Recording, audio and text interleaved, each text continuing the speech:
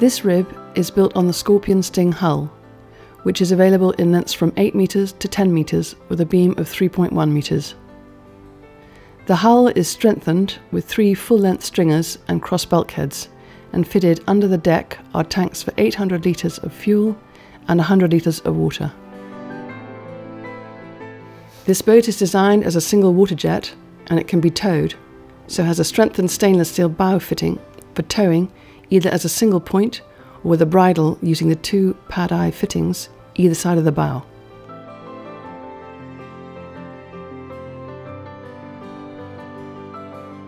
The nose incorporates a set of steps for beach landing, providing easy access to and from the boat.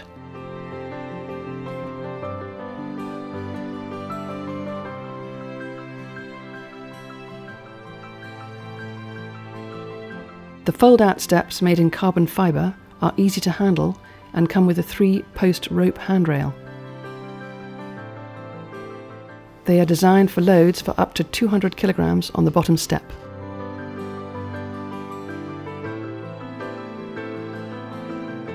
Once they are fully lowered into position, the steps can be adjusted to the level required for boarding.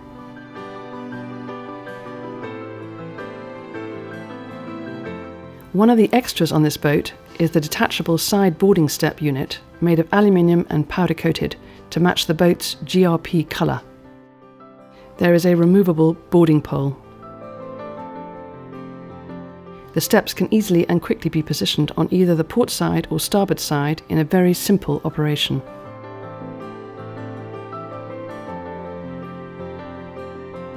This boat is powered by a Yanmar V8 440 horsepower diesel engine linked through a ZF gearbox to a Hamilton 292 WaterJet.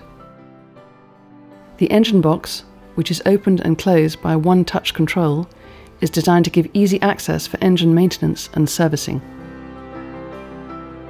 The stern section, which has been shortened on this boat to fit in its storage garage, has an optional, electronically controlled stern anchor. There is a pull-out swim ladder and again removable poles to help with boarding to and from the water.